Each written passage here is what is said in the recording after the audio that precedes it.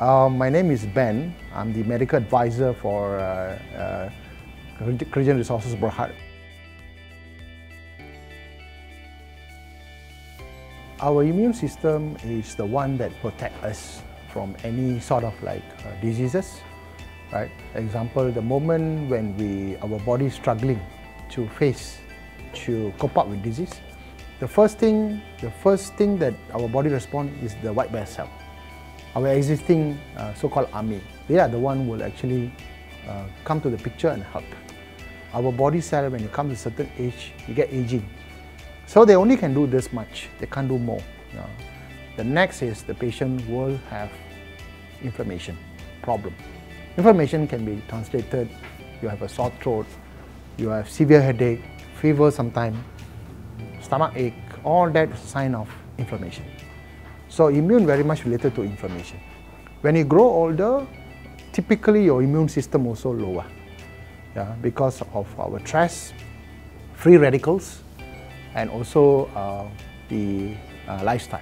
So, and also the cell population of our body, the good cell that's supposed to defend you, also getting lesser.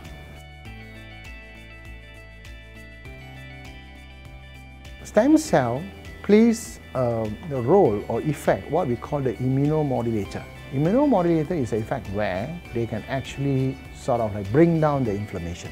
The first thing that happens to this patient actually the lung. The lung will create a situation what we call the cytokine storm. So to bring down this storm, back in a hospital environment, or what the medical practitioner will do, they will inject steroid.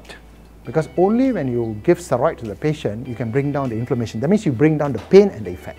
But like I said, that you can't do that all the time. You can't do the steroid injection all the time because our body only can take certain much of injections.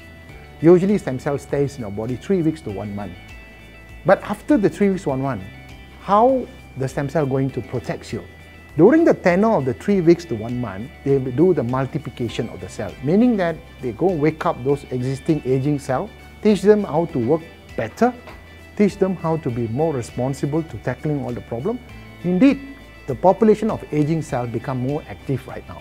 So in that way, the stem cell enter to someone's body to eliminate the problem, at the same time train the existing cell to be more aggressive and more protective over any sort of diseases. So this is how the stem cell actually increase the immune, especially bring down the inflammation in the body.